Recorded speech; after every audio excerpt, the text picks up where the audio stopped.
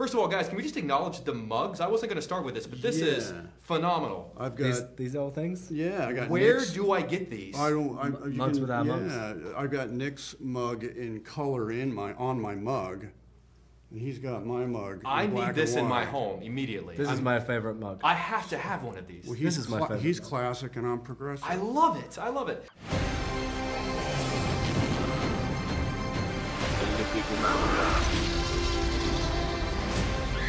Where we're going, we don't need roads.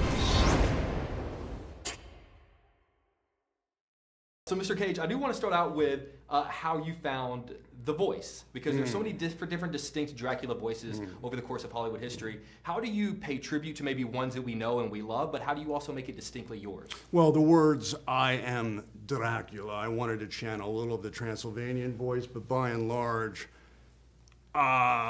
my favorite Dracula is Christopher Lee, who has a British sound. My father was the biggest influence for Dracula, who had a mid-Atlantic sound. What I didn't want to do was have a goofy Transylvanian sound in the role, so I thought my father, whom I channeled in a little movie I made called Vampire's Kiss, was a great starting point for the way this Dracula speaks. You know, let me explain something to you, okay?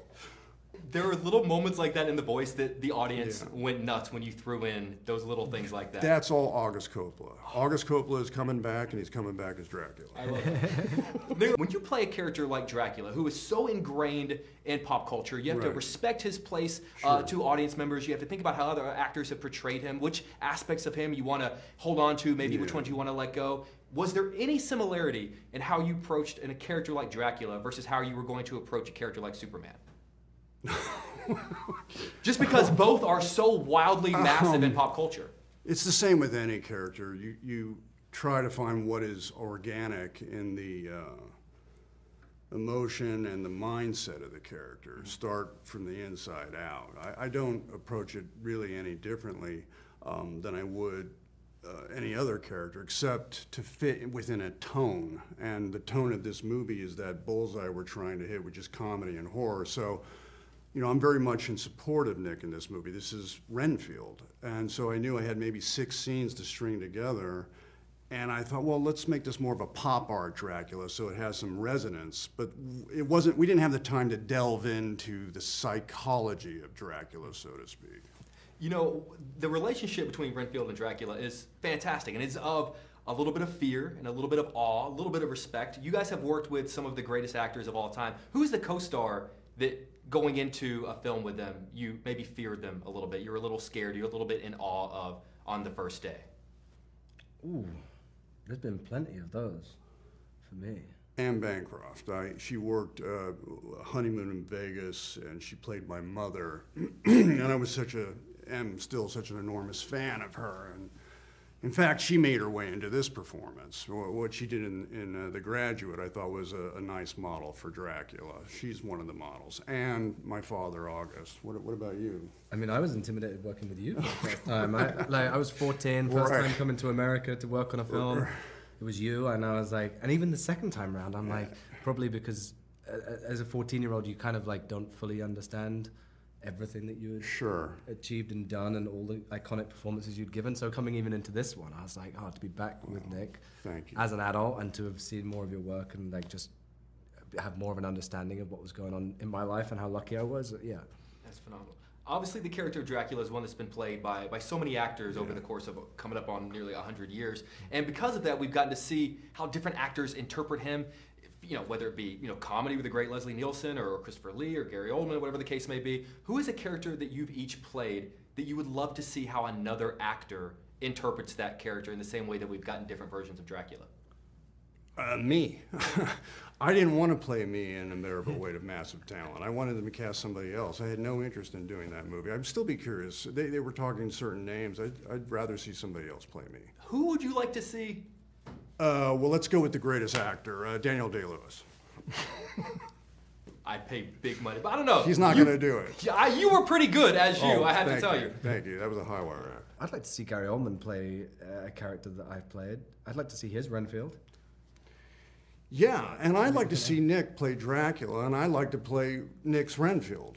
That's what we'll do. Okay, we'll switch flip it. them on the next one. Right now, Universal's behind the scenes going, this sounds really good. Yeah, it's like, yeah. I want to talk about what I loved about this movie, because I loved the old, the 1931 original Dracula, and this kind of felt like you could watch the two of them, like two bookends, which was fantastic. When you're forming this character, how much do you go back to the 1931 film? How much do you go back to Bram Stoker's original novel? How do you decide what you want to pull from the classics and what do you want to make yourself? Well, obviously you go back to the novel a lot to figure out how Renfield began as a character and as a person, and then the 31 film is brilliant because Dwight Frye's performance is so iconic.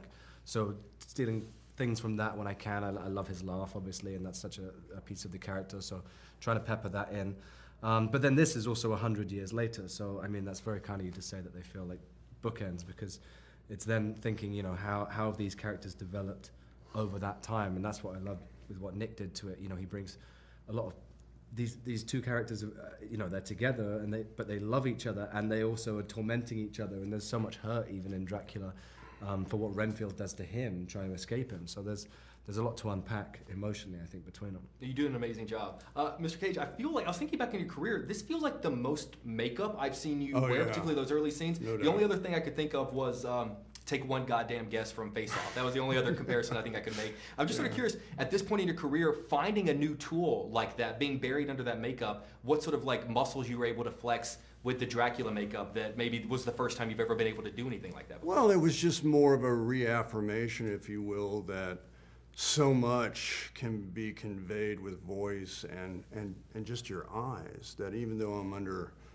20 pounds of makeup, the performance still can come through with voice and eyes. That's really what I learned from it. There was a moment where, when we first see him, I wondered if it was you, and instantly I looked at the eyes and go, oh, that's definitely him. That's Well, yeah, and that was important. Thank you for noticing that. We had a fantastic makeup artist, Christian Tinsley, and he's the one that really designed the look. But we both designed together that it would still manage to get some communication through the eyes, which is why I didn't want to wear too many contacts. I wanted the eyes to still talk. I love that. You know, we've been talking a lot about, you know, different aspects from the past that you wanted to hold on to, you wanted to pay tribute to, you wanted to honor. What are aspects of Renfield and Dracula that are familiar to us, that we know, that maybe we even love, that you said as actors, I'm not bringing that over, I'm going to let that go? I think for Renfield, when he's first under Dracula's control, there's a wildness and a craziness to him in the novel at times, where he's kind of losing a little bit of his senses. And I think for this story, I think he's that crazy. It's like the beginning of a love, when all your chemicals inside of your brain are playing up and you're not really sure what's going on. I think that chemical release has died down for him, so he's more subdued than those roles. Well, I think it was more just really trying to find the tone. I'm trying to find this bullseye between comedy and horror, which I don't think has been explored that much. I was often thinking about American Werewolf in London, and that's a bullseye Chris McKay and I really wanted to hit. So I was always trying to be conscious of the tone of this particular piece. It's an R-rated fantasy, but it's hilarious, and that's a balance that you have to find. And thankfully, Nick is someone who has tremendous wit and comic timing, so we were able to riff off of each other. I was always thinking about that. I love that. I'm going to cut you guys loose on this. They're giving me the wrap. Obviously, we know just through vampire lore that there are things that can screw with a vampire, whether it be the crucifix or the garlic or sunlight, whatever the case may be. What are the things that can screw with an actor? In the middle of a take, what throws you off? What can ruin a performance? What are the you know, the garlic and the crucifix and the sunlight equivalent of acting? Bad news, just stay off your cell phone. Don't Google yourself. Don't take phone calls. Just be on set and focus. Yeah. I mean, just self-preservation a little bit as well, right?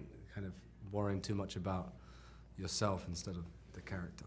Well, guys, you guys continue to do absolutely phenomenal work, which makes my job easy. So seriously, I cannot thank you enough for being the legends that I always knew you guys were. So seriously, thank you for taking the time. Thank you so much. I appreciate it. Thank you guys for letting me do both. Thanks. I appreciate it. It was Thank real you. fun. Yeah, Thank you for cheers. taking the Nice to time. see you Good to again. see you guys. Thank you very much. for taking the time.